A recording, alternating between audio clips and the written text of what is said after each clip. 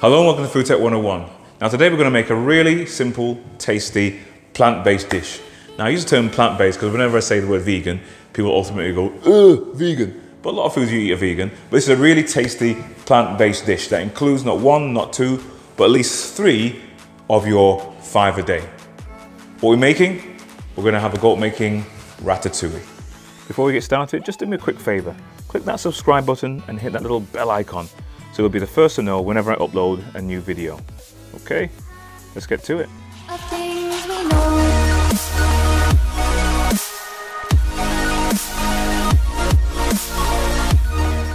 Okay, let's start to put our ratatouille together. Now, sometimes when we hear the name of a dish, a famous dish like ratatouille, in our brains it just sounds complicated, but it really doesn't have to be. For this dish you'll need 1 onion, chopped, diced quite finely, 1 courgette, chopped or diced fairly chunkily, 1 sweet pepper. For this one I've used the red pepper, chopped again quite chunkily, 1 can of tomato, 1 spoonful of tomato puree, and some mixed herbs. To begin with, what I'm going to do is sauté my onions. And we're going to saute them for 2-3 minutes until they soften, or a little brown and a little bit translucent. Okay, my onions have softened a little bit, they've gone a little bit translucent. Keep your eye on them and keep your eye on the heat.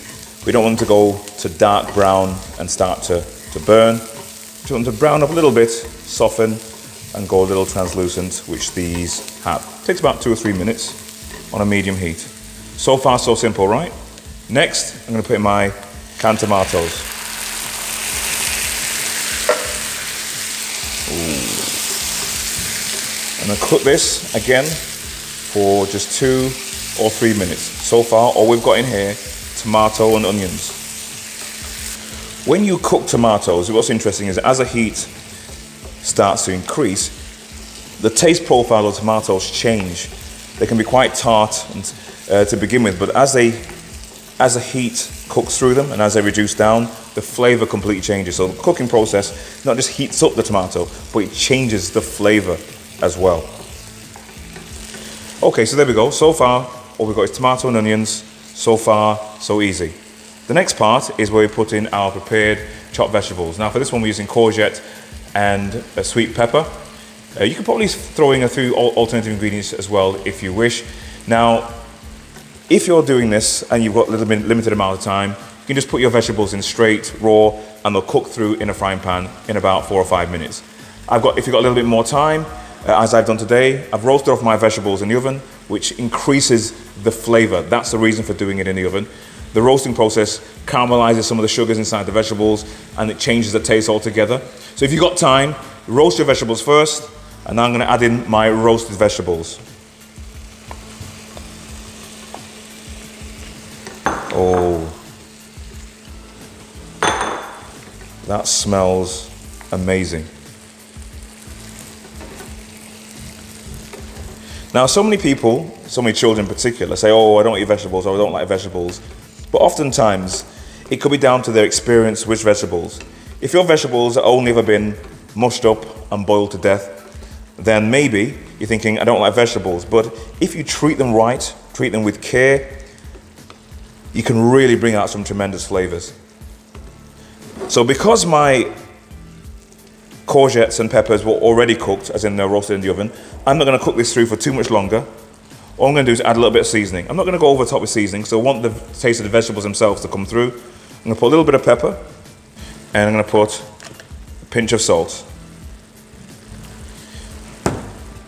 And then finally, I'm going to use some dried herbs. I'm going to put a little bit of oregano. And that's it. Really quick, really easy, really tasty, really healthy dish. Although the dish is done and you could just have it as it is, just put it in a bowl and eat it, it's perfect, nice and tasty, part of a meal, I decided to change it visually as if you're going to have it in a restaurant or as if you were presenting it at a fancy meal. To do that, what I've done is I've sliced up some of the courgettes. I've also roasted them off in the oven, primarily to give the flavour, but also to soften them off so I can use them to line inside this metal ring, into which I'm going to place our ratatouille.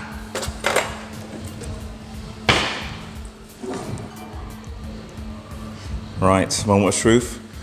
If I pull the ring off, will it keep its shape? Let's see. Oh, look at that. So here we go. Here's our ratatouille dish. Now it could just be made and stuck in a bowl, but with a little bit of care, a little bit of thought, you can end up with something that can be on a really posh dinner party or even a food exam. All I've done is taken the same ingredients, but I've just made them look a little bit pretty. Just like that. So here we have it, a really pretty dish. A really simple dish. Now we've made it look a little bit fancy, but you saw how easy it was to make, right? Let's have a taste.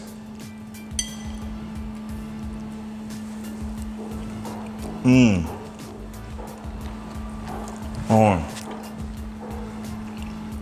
That is so good. What's surprising is that we've not done an awful lot to these vegetables. We've not added a lot of seasonings, we've not added a lot of any vegetable cubes or anything.